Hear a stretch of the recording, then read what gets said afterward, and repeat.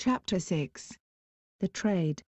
At Michael Riconosciuto's trial in Tacoma, Washington, Peter Videnix testified that while working for the Justice Department he had contact with the PROMIS software.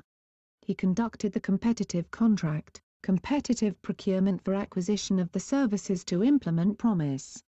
Under cross-examination he testified that it required preparation of a request for proposals, issuance of that document to industry, negotiating, selecting, and awarding the contract. Then after award, administering the contract to see that the work that the government paid for was properly performed. So, essentially, Videnix administered the INSLAW contract with the government. His employment record included work with the Internal Revenue Service as a revenue officer from 1964 to 1967. From 1967 to 1972 as a contract specialist with NASA. From 1972 to 1973 with Customs as a contract specialist. From 1973 through 1975 back at NASA as a contract specialist. From 1975 through 1981 as a contract specialist with Customs, supervisory at this time. From 1981 through September, 1990, with the Department of Justice as a contract specialist. And from September 1990 through present, January 1992, as a supervisory contract specialist at Customs again. Thomas Olmsted, Riconosciuto's attorney, showed Videnix the INSLAW affidavit signed by Riconosciuto. Videnix said he had seen the affidavit prior to court, but testified that he'd never heard of the Waukenet-Cabazon joint venture and never visited the Waukenet-Cabazon facility in Indio, California. He also testified that he'd never met Earl Bryan. Olmsted asked Videnix if he knew Robert Chazen, executive vice president of Waukenet. Videnix testified that he knew him by name since he was head of customs for about a 3-year period, from about 1977 through 1980. I met him once in the line of my duties. Interestingly, according to his resume, Robert Chazen was Commissioner of Customs in Washington, D.C. from 1969 to 1977, then Executive Vice President of Waukenet from 1981 to present, 1991. And Peter Videnix, a contract officer at Customs in Washington, D.C. from 1972 to 1974, then again at Customs from 1976 to 1981, said he did not know Robert Chazen. How could that be?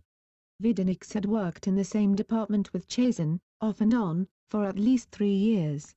Videnix also testified that he met Chazen in the line of his duties sometime between 1977 and 1980. Yet, Chazen no longer worked at Customs between 1977 and 1980. Thomas Olmsted had done his homework on INSLAW. He pressed Videnix to disclose under oath whether he supervised a Hadron contract within the same time frame that he was administering the INSLAW contract. Though it was unstated in court, the significance of this query related to Hadron's aborted attempt to purchase INSLAW Corporation during the development of the PROMIS software, but Bill Hamilton had refused to sell. This had created a domino effect. Hamilton ultimately sued the DOJ for allegedly stealing a version of his software. In court, Videnix was evasive pertaining to Hadron. As follows, Olmsted asked Videnix to reiterate his position with the PROMIS software. I worked on the PROMIS contract. The procurement was assigned to me by a lady named Patricia Rudd. My function was to conduct a competitive procurement, negotiate an award of contract, and then administer the contract. Olmsted, what time frames are we talking when you were? Videnix, we're talking about from the day that I reported for duty at Justice, which was in September 1981, through about 1985. Olmsted, are you familiar with Hadron Company? This was a loaded question because Earl Bryan, who Videnix testified he did not know, owned Hadron Company at the time of the court proceedings. Videnix responded, yes, I am. Olmsted, have you done work for Hadron Corporation in your procurement contract? Videnix, I supervise currently a contract specialist who is administering a contract with Hadron. Olmsted, prior to supervising someone, did you personally handle that particular contract? Videnix, I have administered well over 100 contracts, maybe a couple hundred or several hundred over my career, and I don't recall whether I have or not. Olmsted, and you have never given a deposition in regards to the Inslaw matter? Vidanieks, my recall is not that good. Like I said, I have administered hundreds of contracts, and I may or may not have administered one with Hadron. Again Olmsted asked Vidanieks if he knew Earl Bryan. Vidanieks responded, "No, sir." Olmsted, "Do you know who owns Hadron?" Vidanieks, "I really don't. I've heard I don't want to speculate now. He may be an officer with Hadron. He may be." Olmsted, "You don't recall any questions in any depositions at all regarding that?" Vidanieks, "I do recall questions along these same lines. But again, from general knowledge, I think he is an officer or has been an officer with Hadron." Olmsted, "In fact, in your deposition, you admitted you knew that he was an officer of Hadron, didn't you?" Vidanieks, "I would like to see my transcript from my deposition as to what I said." Olmsted went on to question Vidanieks about modification number 12 of the Promise software. Vidanieks stated that he knew what modification number 12 was, but repeatedly refused to discuss it until someone produced the original Inslaw contract. Finally, under pressure to give a general recollection, he said it dealt with the 12th modification to the Promise software. Olmsted asked, "Were you personally chastised as a result of modification number 12 and the way you handled that?" Vidanieks, "Please define chastised." Olmsted, "Were you told that you took, converted, and stole $6 million worth of Inslaw software through the way you handled modification number 12? Vidanieks, "A judge in the bankruptcy court ruled that. Since then the record was erased. And that language should not be the way a non-lawyer like me understands, it is no longer in existence. It is necessary to digress here to disclose the magnitude of the apparent government cover-up at Riconosciuto's trial. About 2 weeks before his trial began, I had received a call from Michael asking me to contact Brian Layton, a former assistant U.S. attorney in Fresno, who Michael claimed to have provided information to on a drug operation called the Company.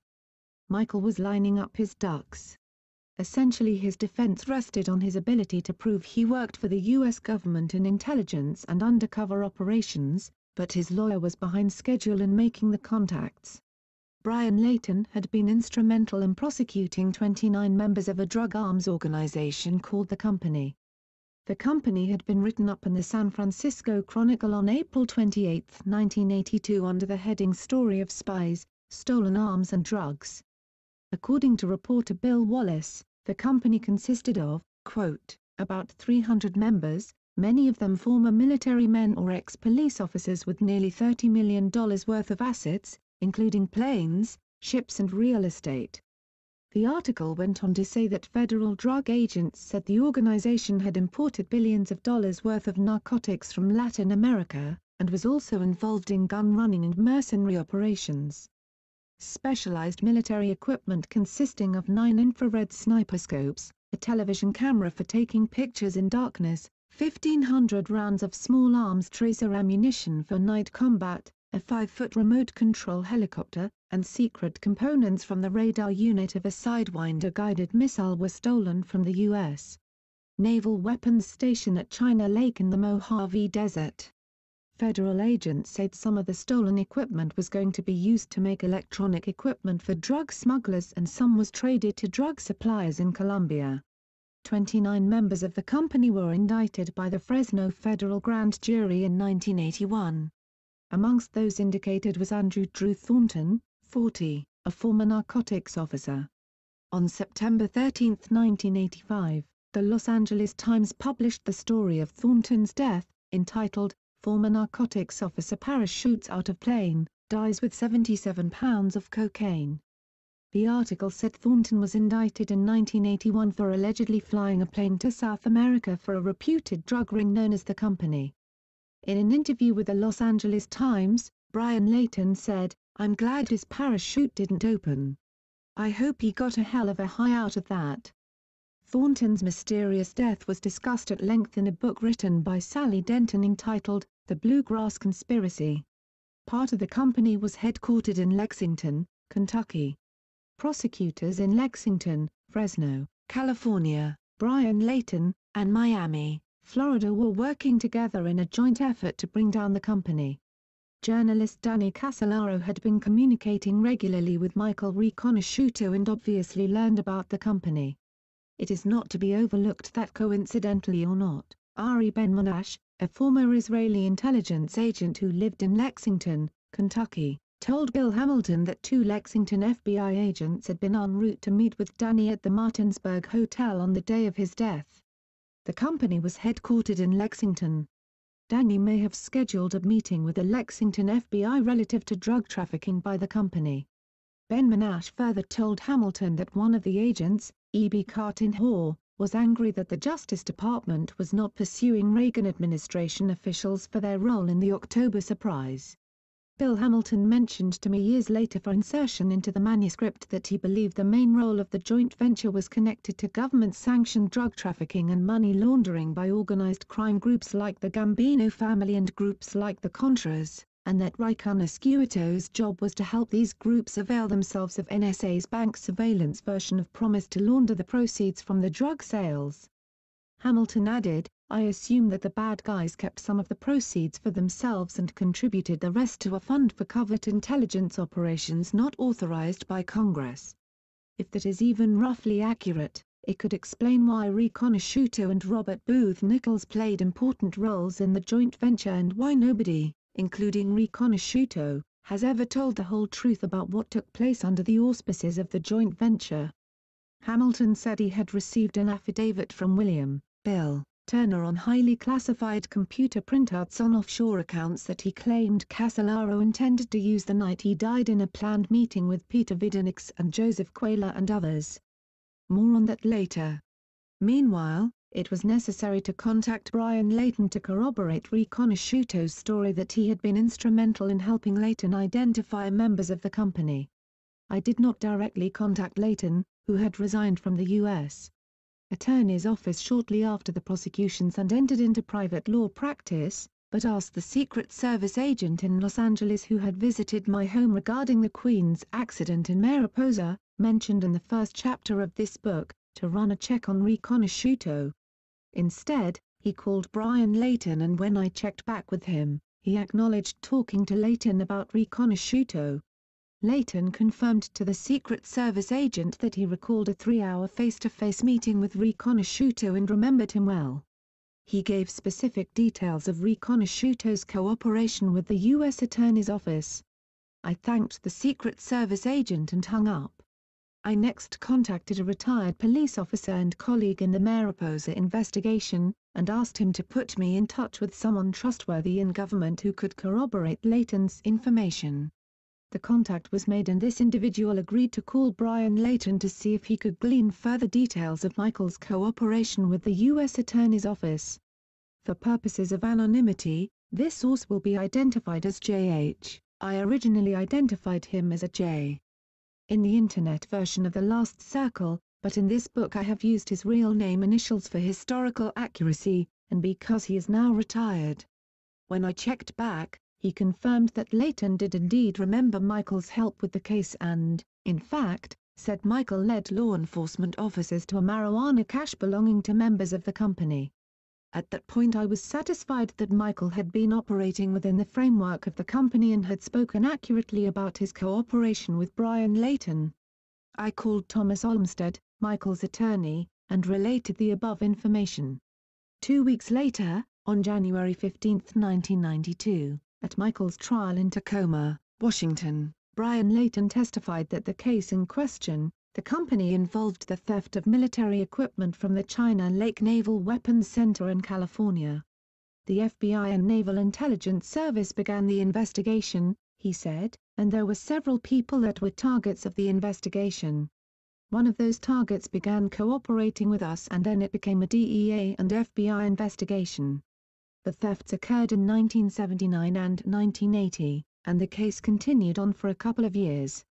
Layton testified that he could not recall ever meeting personally with Mr. Riconosciuto and he didn't know if he spoke to him personally or spoke to him through a government agent.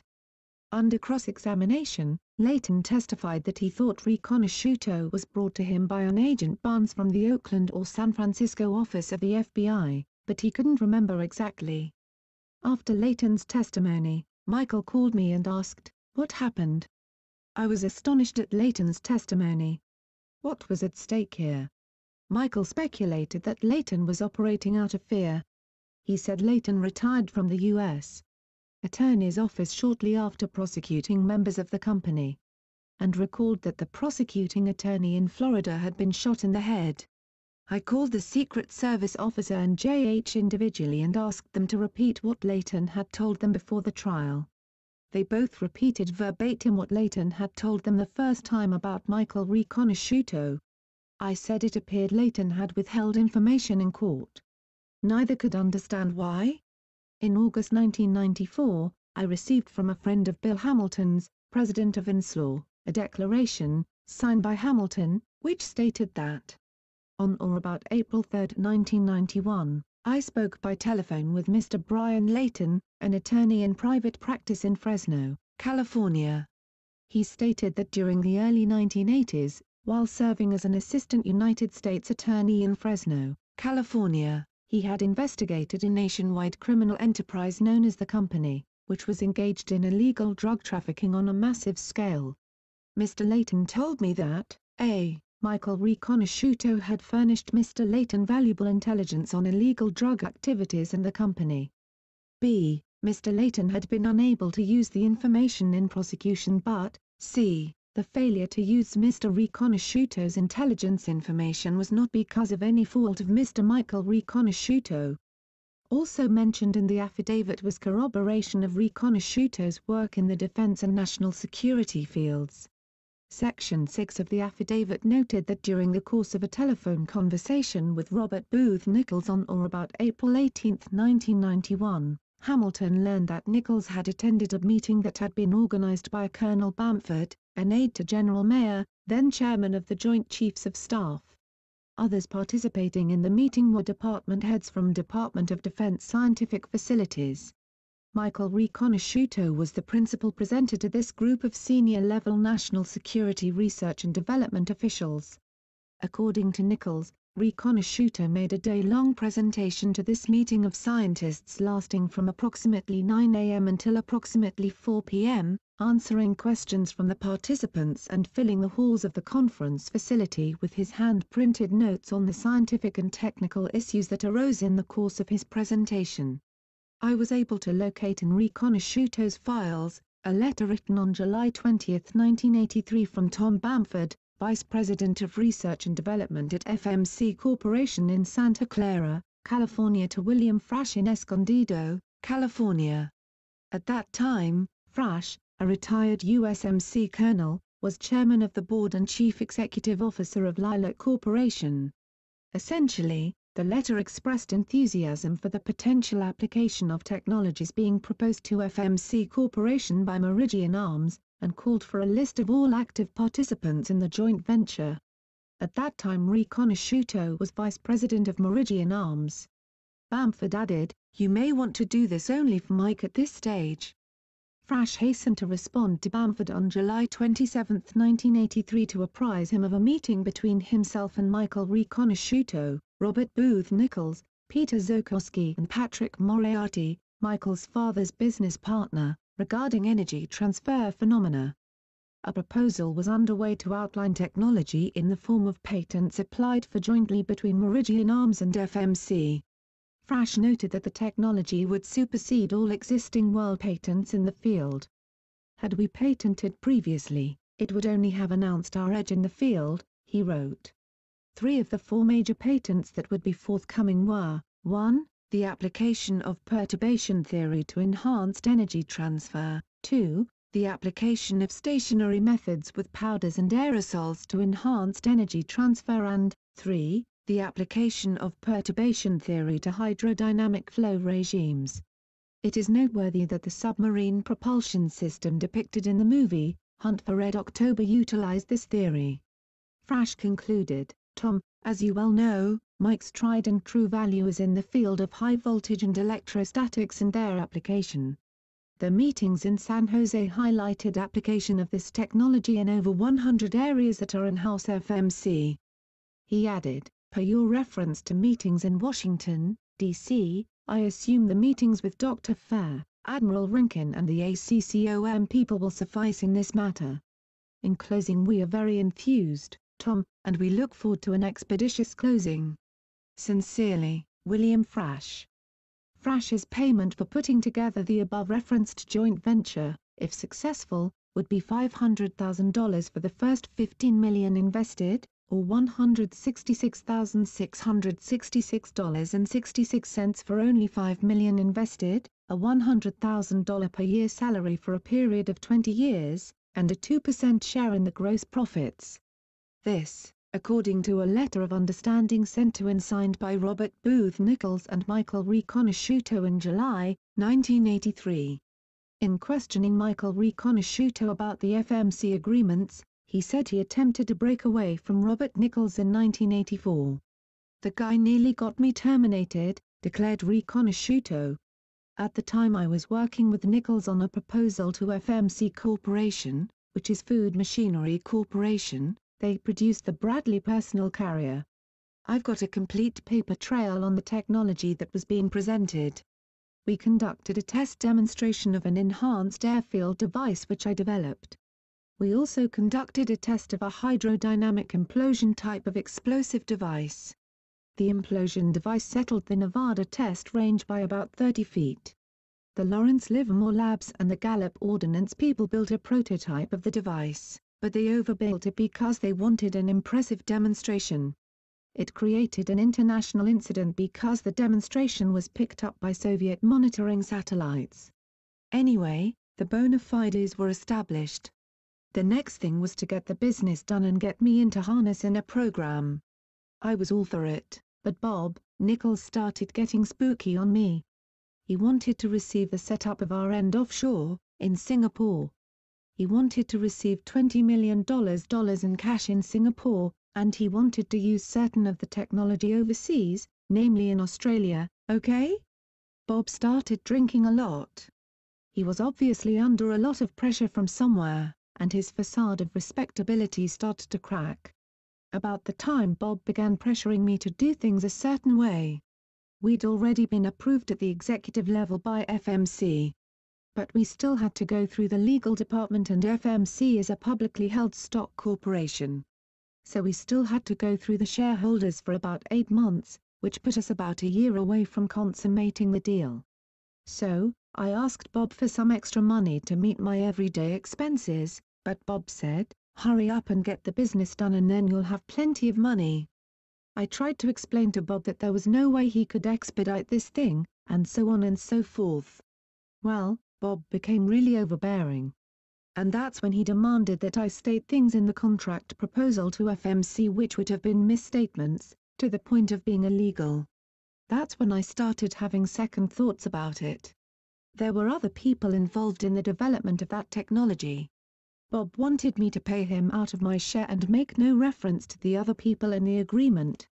But when you've got the University of California and the University of Chicago having 16% of your company, having 16% of Hercules Research and Interprobe, you know, how could I misrepresent the interests of my dad, Moriarty, and Admiral Al Rankin in a deal with a U.S. publicly held corporation, FMC? At that time, Riconosciuto had been vice president of Meridian Arms, a subsidiary of Meridian International Logistics. But he was also technical advisor for FIDCO, First Intercontinental Development Corporation, of which Nichols was on the board of directors. Noted Riconosciuto, "I walked into FIDCO in equal good faith. And that also turned sour because Bob wanted me to take embargo technology out of the United States, to run an operation with embargoed armaments and high technology outside of the United States. So I walked out on Bob. And Bob put the heat on me and they wouldn't leave me alone. When I got remarried, to Bobby Riconosciuto, they continued to harass me by putting out false intelligence reports on me to law enforcement. I asked Michael why he didn't fight back.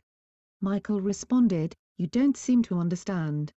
All my involvements were under closely controlled situations. There's only one time in my life when I was planning on doing something off color, and it never went anywhere. All the rest of the time, everything was under complete controls. I never took any elective actions.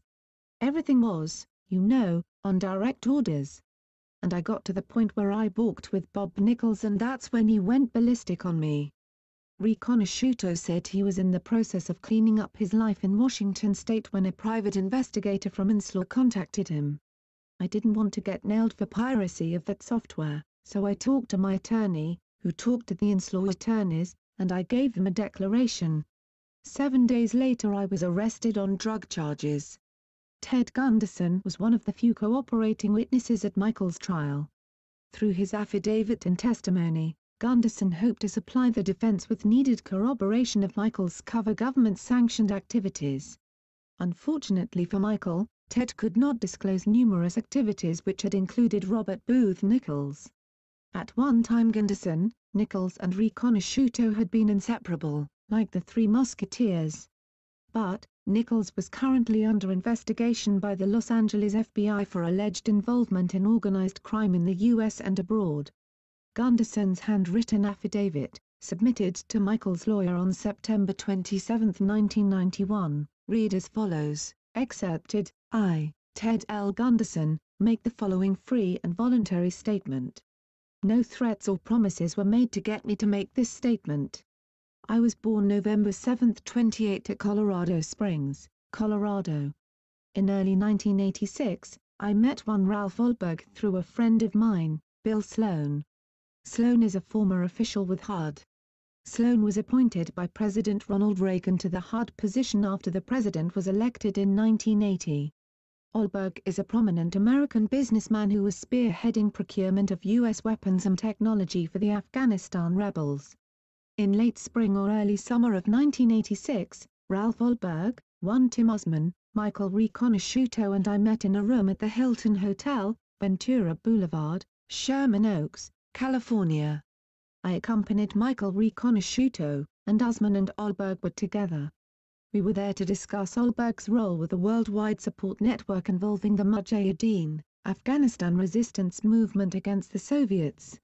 In particular, we discussed the ability of the Mujahideen's willingness to field test weapons, new and esoteric in the field, and to return a research report, complete with photos. We also discussed the capture and/or defection of high-ranking Soviet military personnel who had sensitive compartmentalized information and the availability of their briefings. We discussed one person who was a Soviet defector and was a communications officer who had detailed information of the highest levels of Soviet military C3I, command control intelligence and communications. We also discussed the Soviet-directed weapons system referred to in the conversation as Blue Death. Michael and I were told by Ohlberg that witnesses stated the corpses did not decay even after being exposed and unburied for 6 months. We discussed the possibility of Michael analyzing one of these units captured in the field by the Afghan rebels for the purpose of having Michael help their technical experts develop effective countermeasures. We discussed a military joint venture in Turkey to produce specialized ammunition. We discussed a lobbying effort to legally obtain Stinger II missiles as well as the various Stinger post and Stinger alternates. Michael was to formulate a plan to sanitize the electronics of any Stingers that would be at risk of Soviet capture, so any information gained from a captured Stinger could not be effectively used against the US or NATO forces. This report was to be presented to a congressional position as support for the lobbying effort to convince Congress to legally sanction the shipment of these missiles to the Afghan rebels. We discussed Michael's proposed modification of Chinese 107mm rockets and how to reconfigure the package into a backpack portable effective artillery counter-battery system. We discussed Michael's connection with the Chinese weapons position, Norinco, to provide the basic components for the unassembled rocket system. We discussed the modification and assembly of these 107mm rockets and their launches at a facility in Pakistan known as the Pakistan Ordnance Works. It was my understanding from the discussion that we were working on a legally sanctioned arms assistance project to the Afghan rebels and that Ralph Ohlberg was working through the Afghan desk at the State Department as well as through Senator Humphrey's office. This was subsequently confirmed by journalist Danny Casolaro, who was recently suicided. Ohlberg indicated a potential turf battle problem with certain factions of the CIA and his group MSH, Management Science for Health. In negotiations and/or lobbying efforts with Congress, The CIA MSH people were arguing that Ralph and Tim Osman's group did not truly represent the leadership of the Afghan rebel resistance. Tim and Ralph proposed calling their people and having an unprecedented leadership meeting in Washington, D.C. to prove that their group did in fact represent the full leadership of the Mujahedin. When I recently called Ralph, he denied that the above meeting had taken place, and then after prodding, he finally admitted to it and he asked me not to talk about it. This 5-page statement is true and correct to the best of my knowledge. Ted L. Gunderson. Michael's trial was not going well. He called and asked me to contact J.H. FBI agent in Fresno, and bring him to my house. Michael was ready to talk. He wanted me to set up a phone conversation in which he could preliminarily open negotiations for entry into the Federal Witness Protection Program. I was out of my depth here. I had no idea whether J.H. would cooperate with such a request. Nevertheless, I called him and related Michael's proposal. He said he had no authority to approve such a request, but he would take the information and pass it along. He arrived at my home early the following week and Michael called as scheduled. Excerpts from that first tape-recorded conversation went as follows. Michael did most of the talking. In the Fresno area, there was a group of people known as the Fresno Company, and all of these people seemed to have charmed lives. The company was originally out of Lexington, Kentucky and Mena, Arkansas. Brian Layton was the assistant U.S. attorney who was the most effective person in formulating a strategy in the Justice Department to go after these people. We recognized what they were, for what they were, at that time, and there were a few ATF guys down in Los Angeles that recognized them for what they were. Okay. Here was a group of over 300 people, most of them ex-law enforcement and ex-military, ex-intelligence people involved in a major drug and smuggling operation. And they were involved in compromising activities. The bottom line was espionage. And all Layton served to do was vaccinate the group against further penetration. Just harden them. And all the major sources that were developed from inside turned up dead. A federal judge in Texas turned up dead. This is a nasty bunch of people. And they're still alive and well. Now where that dovetails into my current situation, is in 1984 I was involved with Robert Booth Nichols, who owns Meridian Arms Corporation and is a principal in FIDCO, First Intercontinental Development Corporation. The CEO of FIDCO was George Pender and Bob Maho was vice president. FIDCO was an NSC, National Security Council corporate cutout. FIDCO was created to be the corporate vehicle to secure the financing for the reconstruction of the cities of Beirut and Damaa in Lebanon. And they were working out of an office in Nicosia, Cyprus. And here I got involved with a group of people that were all high profile and should have been above reproach. FIDCO had a companion company called Aramay Trading which operated throughout the Middle East. I came in contact with the Promise software, unintelligible. Aramay had a distribution contract with several Arab countries and I was asked to evaluate the hardware platforms they had chosen. That was IBM AS400 stuff. That had come from IBM Tel Aviv, but it came through a cutout, Link Systems, because they couldn't deal directly with the Arabs. And I came across a guy named Michael T. Hurley and I thought he worked for the State Department, but it turned out he was in-country attaché for the DEA in Nicosia, Cyprus. Nicosia is the capital of the island of Cyprus, off the coast of Lebanon. Now, the DEA had no real presence in Lebanon. Neither did anybody else, including the Israelis. They had their usual network of contacts, but it was very ineffective. The only way to penetrate that situation was to get into the drug trade. Aramay got into the drug trade and I was told that it was a fully sanctioned NSC-directed operation, which it turns out that it was. All those operations were bona fide and all the people who were in them were definitely key government people, although they were not who they said they were. They all worked for different agencies other than was stated. Probably part of the normal disinformation that goes with that. And I was technical advisor for FIDCO and we had auspices through the government of Lebanon to get in and out of Lebanon. But as far as going to the eastern part of Lebanon, unless you were connected with the drug trade, your chances were slim coming out unscathed. They built a network throughout the Bekaa Valley, and Robert Booth Nichols, He is under Harold Okimoto from the Hawaiian Islands. Harold Okimoto was represented to me as being an intelligence person, which he is. He has worked under the auspices of Frank Carlucci for years. Carlucci was former CIA deputy director and former defense secretary. Apparently Harold performed services for the U.S. government during World War II. He's of Japanese ancestry. I guess he was rewarded for services well done.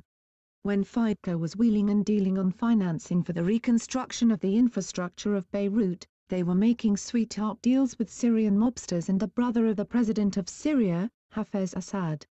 The intelligence people in their infinite wisdom decided to capitalize on the long-standing battle between Rifat Assad and his group and the Jafar family. Selectively they were backing both people, but they were also playing them off against one another, developing networks. They got a bunch of prominent Syrians thoroughly compromised and they were in tow in the intelligence game. And they had people that could get me in and out of the Bekaa Valley, even out of certain areas of Syria. From an intelligence standpoint, it was a success. But to maintain the credibility of those intelligence operations, the heroin had to flow. To make it real. And the stuff was starting to accumulate in a warehouse outside of Larnaca. I personally was in a warehouse where there was upwards of 22 tons. And even though it was packaged for shipment, the smell of it in that closed warehouse was overpowering. You know, white heroin like that has a certain odor because of the way it's processed. They had authorization for what they called controlled deliveries into the United States. And they would target certain cities and then follow the stuff out, ostensibly unmasking the network and conducting prosecutions. However, the operation became perverted at the U.S. end of the pipeline. Controlled heroin shipments were doubled, sometimes tripled, and only one-third of the heroin was returned to the DEA. At a certain transfer point at the airport in Larnaca, the excess baggage from the original controlled delivery would be allowed to go through. I was given the names of the narcotics people who were handling that. But there were a couple of agents who were on the up and up, and they had suspicions. An intelligence agent who worked with DIA is now deceased. His name was Tony Asma and he got onto the operation early on, and started going toe-to-toe with Hurley, DEA. He died in a bomb blast and it was ascribed to terrorists. And it actually was terrorists who did it, but his cover was deliberately blown. After researching Michael Riconosciuto's information, J.H. noted to me that Michael gave mostly valid information, but he could not prove that Michael had been involved. He did, however, verify, through customs, that Michael had been in Lebanon, but he could not verify the details of the drug operation. Michael responded, on a taped message to J.H., by visually recounting the DEA apartment condo in Nicosia, Cyprus. The DEA had a condo, I think it was on Columbra, phonetically spelled, street, in Nicosia, Cyprus, off the coast of Lebanon. They had a ham radio station there. It was an ICOM single sideband amateur radio setup, with a linear. "Were you actually there?" I asked. Michael quipped, "Yes, I was there," then continued. "I can describe the antenna system, on the top floor and the way it's wired up and everything. Unless you were there, you wouldn't know it was ICOM equipment. Now, the game plan with Arame and Hurley's operation." Pause. "You need to understand that the airport in Lebanon was closed down. I took the ferry from Larnaca to Jouni. Now Jouni was slightly south of where the casino city was and the casino city was intact. Beirut was a nightmare, and so was Damaa, because the PLO destroyed the infrastructure by burrowing bunkers, and there was no water, electricity or phones. It was a combat zone. The Syrian mob controlled the Casino du Liban in a little city north of Beirut. It was used as a front by narcotics people. Island Tobacco, owned by Harold Okimoto, sells all the cigarettes there. Now, I could give you the names of the families. They pitted them off against one another. FIDCO was to finance the reconstruction of the infrastructure of the cities of Beirut and Damaa. Deals were cut as to who got what concessions. There were certain families, like the Al-Jah family, that had to be placated. And there was Rifat Assad and his group. Tony Asma figured out what was going on with Hurley, that they were shipping non-controlled loads of heroin back to the U.S. They killed Tony. What were the names of the people you were working for over there? I asked. Michael's time was always limited on the phone. Okay, there was a man named Morris Gainham. He had a relative, either a brother or a cousin, who was a senior DEA official with Michael Hurley. I can't remember his name right now. Anyways, Morris was agency, you know, in country, in Lebanon.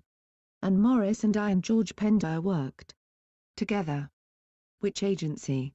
CIA or DEA? I asked. CIA. Michael continued. And then there was Danny Habib.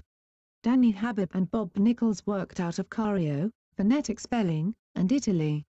And Bob was NSA or? No, Bob was NSC at that time. I asked, what was your involvement with that particular operation? I handled communications protocol. All the communications and financial transactions. If I could get my records online, I could show all the money flows, everything. Michael called back later that day, on January 9, 1992, and we continued our conversation. He was intent on talking to someone in FinCEN, excerpted, the Keystone cops are working on my defense. You know, it's really an ordeal. Have you talked to JH again? No, Mike, he's not giving much information. Listen, tell him that not only am I willing to polygraph, but I need some expert help, and I think he needs some expert help. In the league we're playing in, the only guys we can get that have the wherewithal are with FinCEN. That stands for Financial Crimes Enforcement Network. Get me a technical guy that speaks my language. All right, Mike. I'm talking about SWIFT chips. That stands for Clearing House Interbank Payment System, okay? Right. I'm mad, okay? Uh-huh. I'm real mad. The government has all my files and records. They've got all of my optical storage disks. Each of those optical storages, 130 of them, contains 20,000 plus pages. They jacked me around so bad. Might get an expert that speaks my language, and I'll tell him everything I know, and he can do so much damage, they won't need my testimony or anything else. Mike, everything you know about what? Tell JH it goes all the way back to the Cayman Islands and the Bahamas and Castle Bank. Resorts International Bank. How do you get this stuff? I handled the money for them, okay? The who? For the Wakkennet people. Now, there was the Workers' Bank in Colombia. I can't pronounce the Spanish name for it, I just know it as Workers' Bank. I set up their virtual dead drops. What's that? It's a way to get around ACH reconciliations on a daily basis. It'll take an expert, you know, I can't even talk to a normal human being about this. Okay, and the bottom line here is Bob Nichols and Gilbert Rodriguez, Michael Abel, who's now an attorney in D.C., but he was with the criminal section of the Justice Department, and Jose Londono are all in bed together. 3 years after this conversation, Michael Abel was indicted for laundering money for the Cali cartel. This took place in 1983. I have correspondence on the things we were doing. But I was in fear of my life because Bob was starting to act irrational. The guy was getting drunk all the time, waving a gun out of the car window, shooting in the air, you know, just really doing a mind trip on me. I've been on the run ever since. Listen, Mike, what do you need from FinCEN? If I had help from the FinCEN people, I could reconstruct my files. Tell them that I need 2 types of computers. I need a VAX 11 to 730 setup with 2 RLO2 disks. 1 RA80 and a TU80 tape drive. That's one package. And then I need a VAX 3900 computer. Now the reason why I need the older, slower VAX, and I know where to get all this stuff, no problem, I've got the VAXs in Southern California, but I need a place to set them up and somebody to operate them, and just follow my instructions. All right. Now, the VAX Series 3900 machine, it's too complicated to go into what mass storage devices, but those are the 2 levels of machines I need. Okay, I am thinking about going to visit your wife in Southern California, do you want us to bring those computers up here? No, no. No, leave them where they're at. Tell JH to find someone at FinCEN. If we move them around, we're going to wreck them. I'm not trying to talk down to JH, but this is too far above him. Mike, Raymond Lavers turned some of your discs over to the Jack Brooks Investigative Committee, House Judiciary Committee on Inslaw. Yeah, I know. There's no data on those disks. What that is that is a subset of VAX VMS, okay? What I do is I modify some of the VAX VMS routines to activate a one-time pad encryption scheme. That's why I have to have two RL02 drives on the VAX 11 to 730, because one RL02 platter is a system planner, the other one is the one-time pad. The data is on a 1625 BPI 9-track tape on the TU80 tape drive. That's the system configuration. If you say so. Now, JH needs to put me in touch with somebody he trusts at FinCEN. There's about 120 experts there. There are a few guys there that speak my language. What's the encryption key? Well, they're 10-digit numbers, it's a one-time pad, but it has a pseudo-random, prime number expansion system. Mike, do you have access to Promise through this system? What? Oh, I've got access to Promise, I've got access to FOIMS. Well, Promise is the one that's going to get you off the hook in court. Okay, I understand that. But Promise and FOIMS are one and the same. Now they will say no, that's not true, but in Virginia where the FBI has their center, and where the Justice Department has a center in D.C., they're both Amdahl mainframes, okay. Yes. You see, I want that RL02 platter out of the hands of the Brooks Committee and into the hands of somebody who'll do with it what I tell them to do. I don't want somebody to run it up without first getting my instruction. Does it have to be that particular one? Yes, either that or it will take me 6 months to rewrite the subset. They want me to give them the codes to unravel everything. If I did, they wouldn't know what to do with it anyway. They'd make a mess out of things. Mike, what are you going to provide to FinCEN? I'm going to show them how these boys handle the lifeblood of the cash flow on a day-to-day basis. I'm going to unmask the whole operation. Anything specific on Robert Booth Nichols? Mike, Nichols is Harold Okamoto's godson. He's also Renee Hanna's, phonetic SP. Boy, and Wolfgang Fosog's, phonetic SP. Boy. And who are they? The FinCEN people will know. There's also Octan Potnar. All right. Well, if I'm going to play around with this, I don't want to be in the dark. I could end up like Danny. I've got to know what I'm dealing with. If you get the right guy at FinCEN, he'll jump at this, okay? We've got to start right now. We're talking about sometime getting things up and rolling to where we're fluid and flexible and functional in their system internationally. They'll be able to watch the daily transactions. Michael continued to request of JH that he be connected with someone trustworthy at FinCEN, to no avail. He also requested to be placed into a witness protection program, again offering to assemble his computer equipment in a secret location and provide FinCEN with a day-by-day view of alleged mob and MCA Corporation, illegal banking transactions. According to Michael, before his arrest, he had been handling gold transfers, money laundering, virtual debt drops, altered ACH daily reconciliations and other transactions for various underworld figures including Robert Booth Nichols, names withheld, Gilbert Rodriguez, Jose Londono, and others. Michael continued to call and give me tape-recorded, at his request, messages to pass on to JH. The man accepted the messages, but they just went down the big, black hole and never emerged again. One message in particular later became significant to me. The message from Michael to JH went as follows, quote, "There are 3 dozen C-130s down at the Firebird Lake airstrip on the Gila Indian Reservation in Arizona.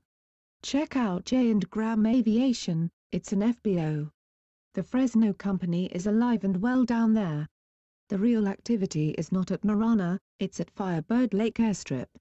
Other airlines operating at Firebird are Beggett, Macavia International, Pacific Air Express, Evergreen and Southern Air.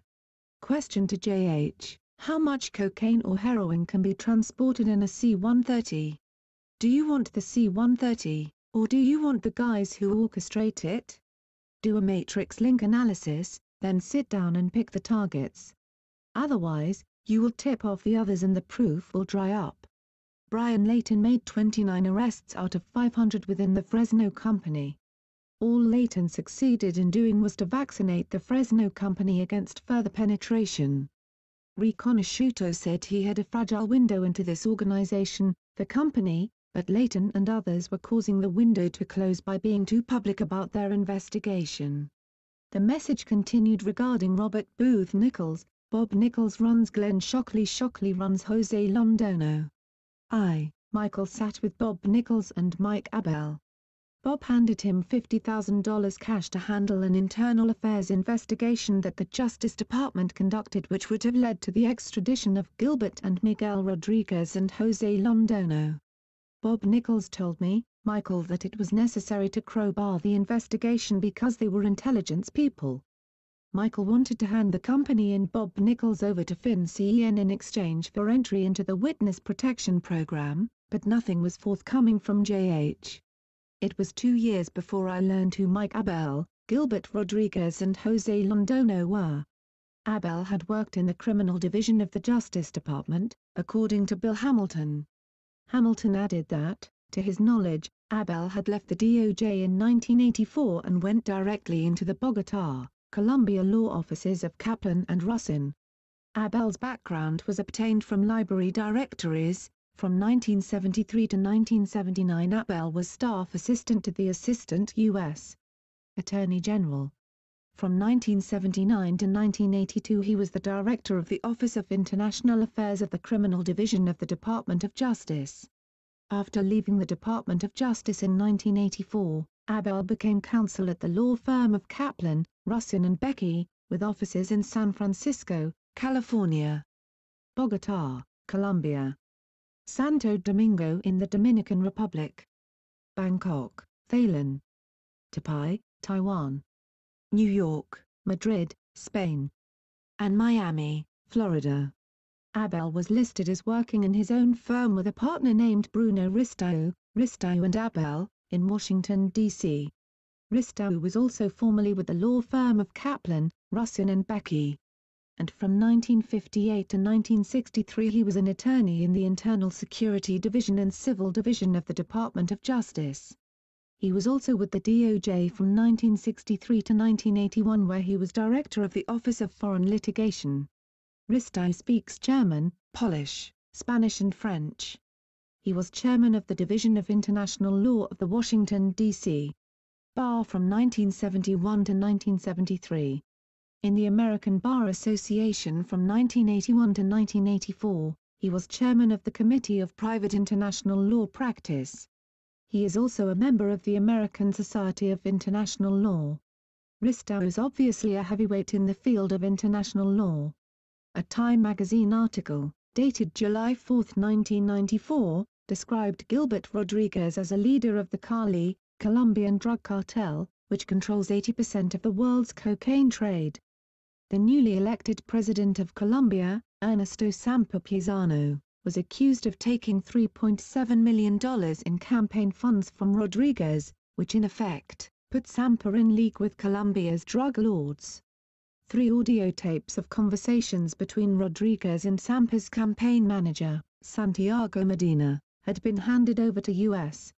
State Department officials before the election, but nothing was done. DEA officials were furious, stating to Time that no one did anything. The State Department allowed this travesty to take place. Everybody, including the U.S. government, is participating in this cover-up. The State Department responded, "We can't interfere with elections." I pulled out a book from a dusty corner of my library entitled, Cocaine Politics by Peter Dale Scott and Jonathan Marshall, and looked up the name Gilbert Rodriguez. On page 83, Gilberto Rodriguez Warriula and Jose Santa Cruz Londono were mentioned as part of the early leadership of the Cali cartel. On page 88 it was noted that the Cali-based Ocampo and Gilberto Rodriguez had been the principal targets of a major DEA CENTAC investigation that resulted in indictments of Rodriguez in Los Angeles and New York in 1978.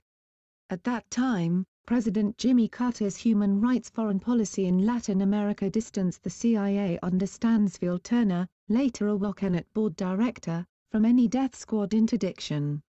The Carter administration was also reportedly reluctant to go after Ocampo because of its determination in 1977 to sign a Panama Canal Treaty with General Torrijos, even though Torrijos and family members were heavily involved at the highest levels of the world cocaine trade.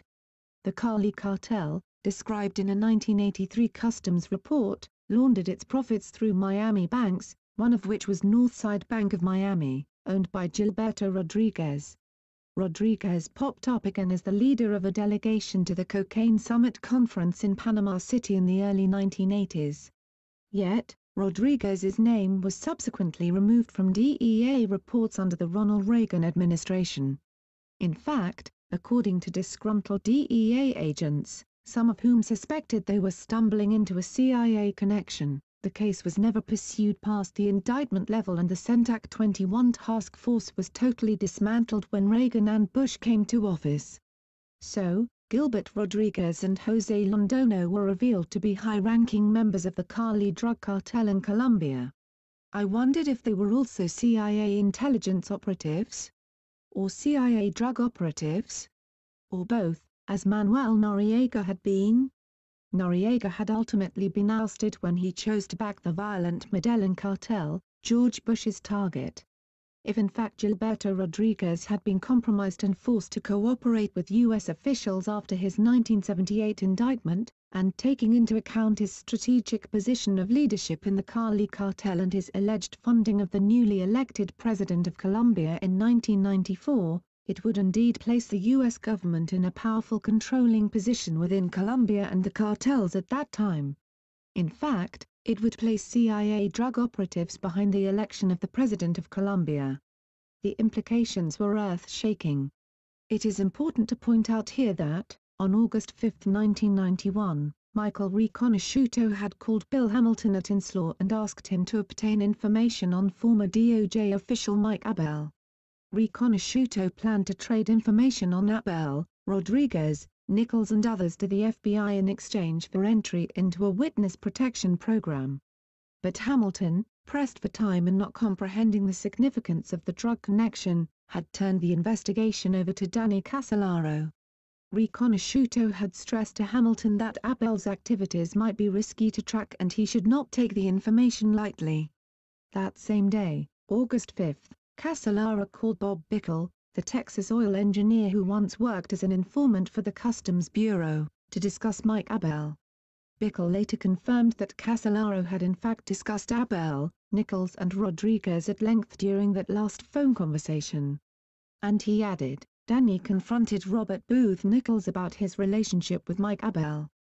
Hamilton and Casolaro secretly devised a plan whereby Danny would conduct an inquiry with the Department of Justice, but would couch a number of other inquiries in with the Mike Abel inquiry to avoid alerting authorities to the real focus of their search. An October 15, 1991 Village Voice investigative piece, entitled The Last Days of Danny Casolaro, by James Ridgway and Doug Vaughan, shed further light on Casolaro's investigation during those last 5 days. Note that most of Danny's last calls focused on drug connections. On Monday, August 5, Riconosciuto called Bill Hamilton from his jail in Tacoma. He wanted some information about a former Justice Department attorney, Mike Abel, and warned Hamilton that getting the information might be dangerous. Hamilton called Casolaro to help him find out about the attorney. That same day, Danny called Bob Bickel to say that he was getting close to the source, and he would soon go to Martinsburg and bring back the head of the octopus.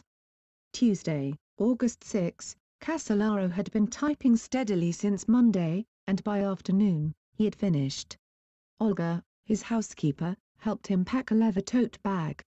She also remembered him packing a thick sheaf of papers into a dark brown or black briefcase. Danny walked out the door saying, "I have all my papers.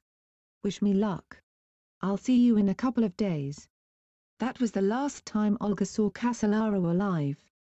Wednesday, August 7, according to Inslaw records, Casolaro called the Hamiltons in the afternoon, and was put on hold. Before Hamilton could get free, he had hung up. At some time on that same day, Riconosciuto called Hamilton again to ask for the information about the Justice Department lawyer, Mike Abel. Hamilton called Casolaro, but he had already left for Martinsburg. Thursday, August 8, Casolaro called Danielle Stalling and asked her to set up appointments for him the next week with a former police officer, now employed as a private investigator, to learn more about the Laotian warlord Khun Za's proposed Golden Triangle drug trade. Friday, August 9, by now Hamilton was starting to worry. I talked to Danny every day, Hamilton said.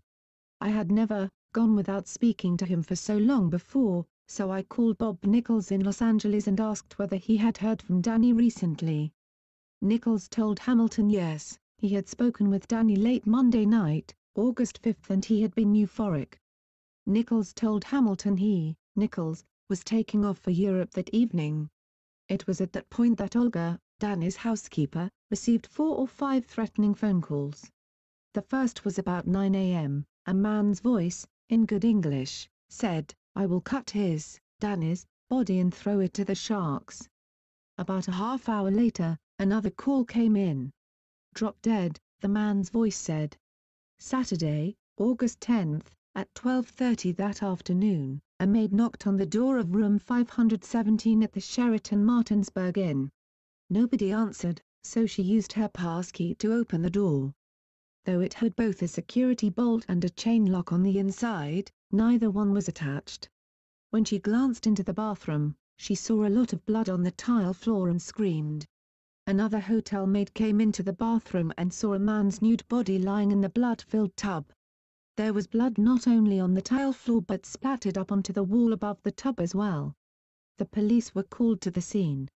At 8:30 p.m. that night, unaware that Danny's body had been found, Olga, Danny's housekeeper, returned to Casolaro's house to look for him.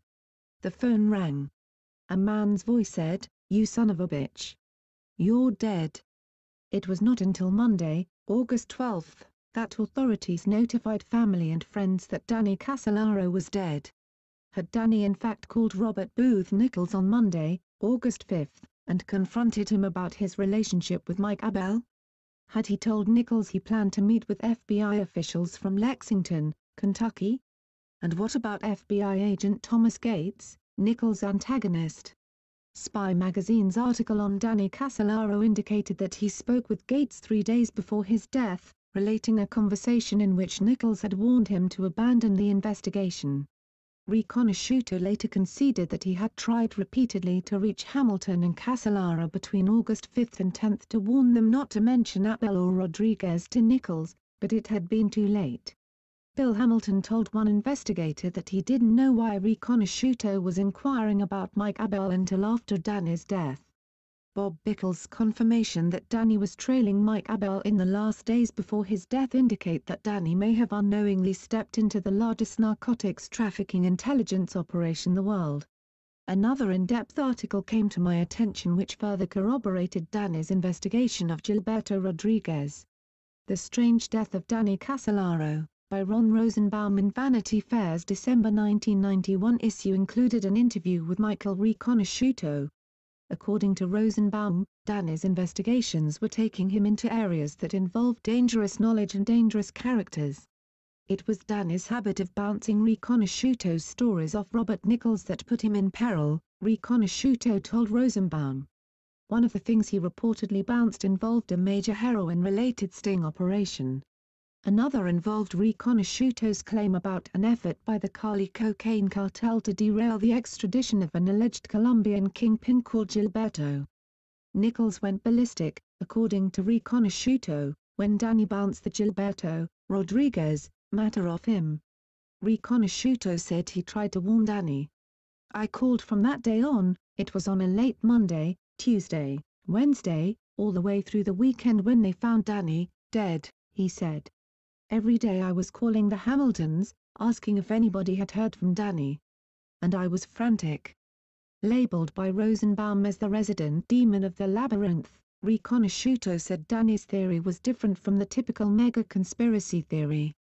Danny was dealing with real people and real crimes. Rosenbaum asked Riconosciuto about the germ warfare technology he had found in Danny's notes. Riconosciuto admitted that he had learned about horrible things going on at the Cabazon Indian reservation but did not elaborate on the subject. Wrote Rosenbaum, "This is the labyrinth that Riconosciuto was leading Danny into, the one he died in." Just days before his death, Danny had planned to visit the reservation. In his notes were cryptic references to slow-acting brain viruses like mad cow disease, which could be used against targeted people by slipping the virus into meat pies. Riconosciuto told Rosenbaum that Danny was concerned that he may have been a target of this virus. That was one of the reasons Danny had such an obsession with this story. He felt he had been hit by these people. Accordingly, Riconosciuto filled Danny's head with allegations of Robert Booth Nichols' sinister, international cover world connections. He painted a picture linking Nichols to organized crime syndicates, the fearsome Japanese Yakuza, and various CIA and British intelligence plots emanating from Nichols' friendship with the legendary Bondish Brit known as Double Deuce, Sir Dennis Kendall. Riconosciuto said Nichols was the key to Danny's octopus. But Danny was receiving warnings from Riconosciuto's counterpart as well. Robert Booth Nichols had flown to Washington, D.C. from Puerto Rico to warn Danny to stay away from Riconosciuto. Danny's girlfriend, Wendy Weaver, had been present at one of the meetings at the Four Seasons Hotel bar when Nichols issued the warning, "You don't know how bad this guy Riconosciuto is. He might not get you today, he might not get you next month. He might get you 2 years from now. If you say anything against him he will kill you." Nichols repeated the warning several times, said Weaver. At least 5 times. Weaver described Nichols as very charming, very handsome, but said the meeting was a weird night, so weird. Another friend of Danny's met Nichols at a luncheon at Clyde's in Tyson's Corner where Nichols allegedly informed them that he had just been asked to become Minister of State Security on the island of Dominica. Reportedly, the island was going to be transformed into a CIA base. The friend, who spoke to Rosenbaum on condition of anonymity, said Nichols was very slick, very civilized appearing oozing intrigue, but he added that he had never witnessed a performance like the one that ensued. After lunch Danny had pulled his friend aside and showed him a purported FBI wiretap summary on Nichols. The summary was part of FBI agent Thomas Gates's affidavit in Nichols' slander suit against him. The summary linked Nichols to the Yakuza and to the Gambino crime family as a money launderer. Danny's friend had been shocked. "You just put me in a meeting with this man and didn't tell me, what the hell, why didn't you tell me before?" he asked Danny. Danny said he wanted to see how Nichols would react. The friend told Rosenbaum, "In other words, he gaffed me with a hook and tossed me in the water to see if the octopus would move." Danny had in fact been receiving death threats on the phone. One threat reported by his housekeeper, "You're dead, you son of a bitch," which came hours after Danny's body had been found, ruled out Danny himself as a possible source of the threats. And his prophesy to his brother, Tony Casolaro, "If anything happens to me it won't be an accident," made it unmistakably clear that Danny did, indeed, feel threatened. Nevertheless, Danny appeared upbeat to most of the people he talked to prior to his death. Dr. Tony Casolaro, a specialist in pulmonary medicine, told Vanity Fair that he didn't believe his brother committed suicide because Danny was so excited and upbeat about his investigation on that last Monday when he saw him. The autopsy examination of Danny's brain had revealed possible symptoms of multiple sclerosis, but friends and family dismissed this as irrelevant because Danny had never complained of symptoms or, to their knowledge, known of the disease, if he had it. Tony was also troubled by a number of facts, one of which was Danny's current papers and files which he took to West Virginia were missing from his motel room. His body had been embalmed even before family members were notified of the death, and the motel room had been commercially cleaned before any type of investigation, other than a cursory look at the death scene by police, could occur. In his Vanity Fair article, Ron Rosenbaum wrote that he had obtained one of Casellaro's surviving notebooks and found mentioned under the heading of August 6, 4 days before Danny's death, the name Gilberto. It reads as follows: Bill Hamilton, August 6. MR also brought up Gilberto.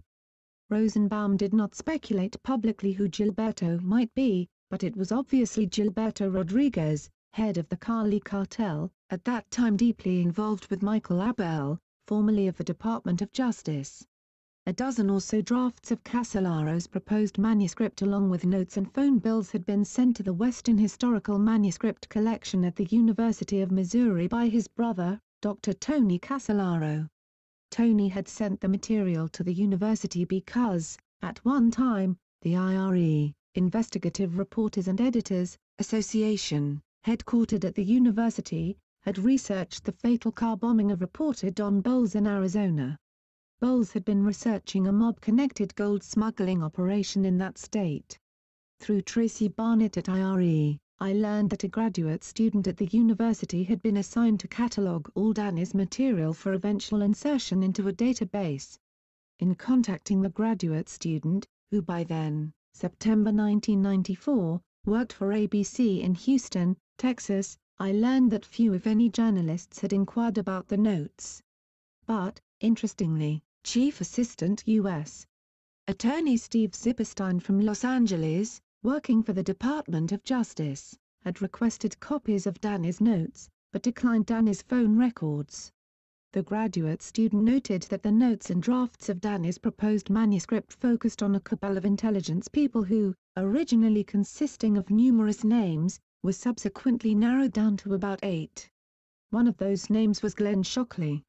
Shockley, of course, was listed on the board of directors of FIDCO along with Robert Booth Nichols. Shockley was also a corporate partner in Meridian International Logistics, headed by Nichols. I purchased everything of any significance pertaining to Danny's writings and documents, including the FBI wiretap summaries which corroborated everything I had learned to date. In reviewing the summaries, it became apparent that the FBI had inadvertently stumbled onto a government drug trafficking operation which included high-ranking LA Cosa Nostra figures, the Gambino crime family and the Japanese Yakuza. One affidavit in support of an application to intercept wire communications over the telephone listed names of those to be intercepted: Robert Booth Nichols, Eugene Giaquinto, then president of MCA Corporation Entertainment Division, and corporate partner with Nichols in Meridian International Logistics, Angelo Comito, Edward Zandra, Michael Del Gaizo, Joseph Garofalo, and others. The purpose of the interceptions was to determine source, type and quantity of narcotics-controlled substances, methods and means of delivery, and the source of funding for purchasing of narcotics-controlled substances. The intercepted conversations read like a who's who of organized crime. It was also apparent that Eugene Giaquinto enjoyed a special relationship with John Gotti. Ann Klenk, a longtime friend of Danny Casellaro's and former associate of Washington, D.C. columnist Jack Anderson, held all his personal notes which were not sent to the university. In a September 14, 1994 phone interview, she noted that the last time she talked to Danny, that last Monday before his death, he told her he had cracked the Inslaw case. I asked her, "Do you think he resolved that?" Ann responded, "Oh, yes. I know he did. He told me he did. He said, 'Ann, I broke Inslaw.' And I said, 'Geez, Danny, that's great.' But, I never asked him what he found because he was very despondent about it. He said, 'You can have it. You and Jack Anderson can have the story. I don't even want it.'" Ann said Danny was disgusted and related their last conversation. "I said, 'Danny, you worked on this so long and now you don't want it?' He said, 'It's just a little piece of the puzzle anyway.'" See, Inslaw led him into this, but Danny quickly became more involved with the drug aspects, with the CIA aspects, with the WACANET aspects. I mused, "I know what you mean, because I followed the same trail." Danny's proposed drafts and notes obtained from Western Historical Manuscript Collection at University of Missouri revealed information never published in mainstream media. typewritten and handwritten lists of contacts included names and telephone numbers of Ted Gunderson, Raymond Lavers, Robert Nichols, Peter Zokowski, Bob Bickel, Fahim Safar, Earl Bryan, Peter Dale Scott, Art Welmers, John Vanderwerker, Jack Bloom, Dr. Harry Fair, Bill Hamilton, Bob Parry, Bill McCoy, and numerous others. Most of Danny's drafts focused on the Southeast Asian heroin connection, CIA drug money used to finance the Contras, and the ability of terrorists to send missiles containing dangerous chemicals and biological diseases into the U.S.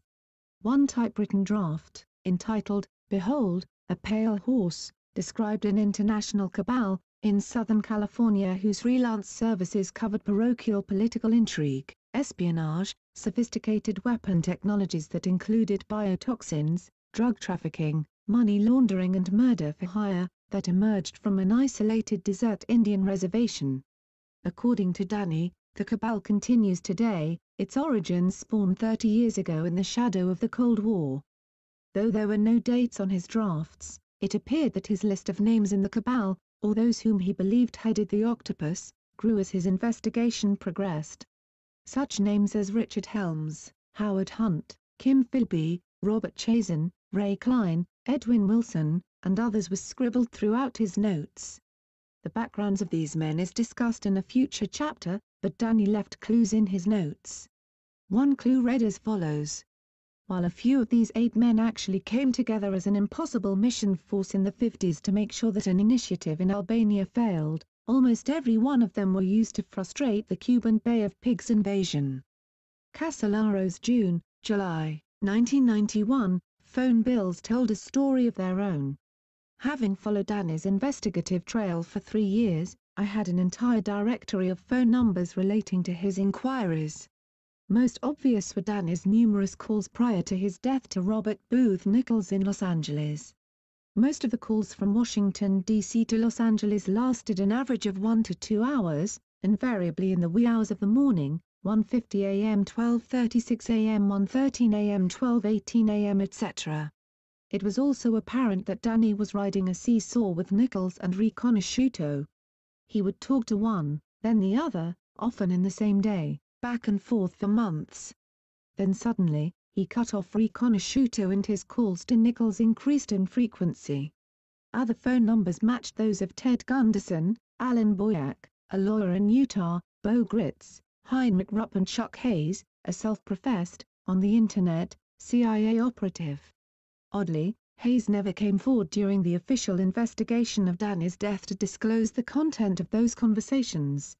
Within 6 months of Casolaro's death, Riconosciuto was again attempting to trade information in exchange for entry into a witness protection program. But this time, instead of using Casolaro or Bill Hamilton, he was using me to make the contacts. At Riconosciuto's request, I contacted a man whom I will identify as NB at the BATF, Bureau of Alcohol, Tobacco and Firearms, in San Francisco. Michael had advised me to call this agent because the BATF was Treasury Department, as was FinCEN. I set up the phone meeting and Riconosciuto called the San Francisco BATF Collect, as scheduled. NB listened attentively to Michael, then ran a check on him through the departmental computer system. Shortly thereafter, I received an unnerving phone call. NB advised me in strong terms to get out of this while I still could. He said I would end up getting subpoenaed as a witness if I didn't discontinue my investigation. He added that sometimes people got killed or committed suicide when they got involved with Michael Riconosciuto or Robert Booth Nichols. NB's computer inquiry had bounced back on him. His superior in the BATF had been notified by someone from another agency, he didn't say who had instructed NB that he was to have no further contact with Michael Riconosciuto or me. When I related this conversation to Michael, he indicated no surprise, but immediately wanted to be put back in touch with JH. He needed someone in the government with access to his files to verify his credibility and get that information back to Tom Olmsted, his attorney. Regarding the computer inquiry, Riconosciuto explained as follows, I know what's happening here. Tell JH if he uses FOIMS, Field Office Information Management System, and if he leaves an audit trail, He's going to be exposed. There are all sorts of different levels of flags on my name. Whenever the computer gets a hit, the issuing agency is notified as to who made the request and from where it came. Mike, I asked, how can he get around that? I don't understand. Listen, whenever there's a hit on one of those flags, whether it's a want or a warrant, or whether it's simply an administrative interest, unbeknownst to the user who's making the request, his access is audited.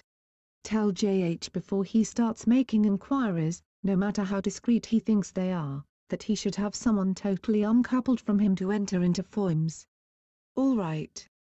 Now, Michael continued, if he goes into NCIC or NADIS, NCIC is the least dangerous as far as making inquiries, because NADIS can track just like FOIMS. All right. Now, on NCIC there is a non-electric filing on me and he can make the request that way without alerting anyone.